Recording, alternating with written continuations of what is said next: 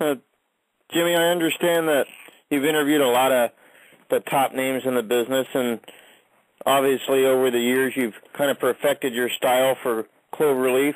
How did you go about developing the format for your show? Well, I kind of just thought about it, and there was, everybody was either just talking about wrestling or we're doing some kind of elaborate scheme of a show and all sorts of stuff, when there wasn't really anything that revolved around interviews anymore. It was kind of just, there wasn't much happening besides, shoot interview style stuff and stuff that was really rated R and adult-oriented, and I kind of wanted to just have my show rated G and not curse so everybody could listen to it, and then I branched out from interviewing just wrestlers until I've interviewed a bunch of actors now, too, and some other miscellaneous celebrities, so I just have tried to give the fans what they want and have fun doing it.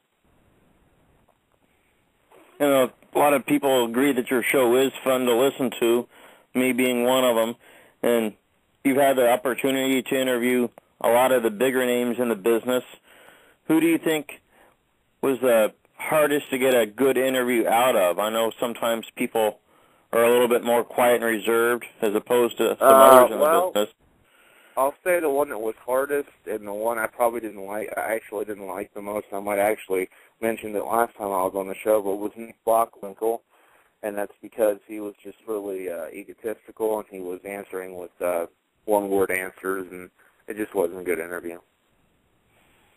Do you think there was any specific reason why he wasn't more open and talkative on that particular day? Yeah, I don't know. I've never talked to him since then or before then, so, it could have just been a bad day or something, but, you never know. I just, he was the one I never liked. I'd still say it was the worst interview ever, and I guess I could just leave it at that.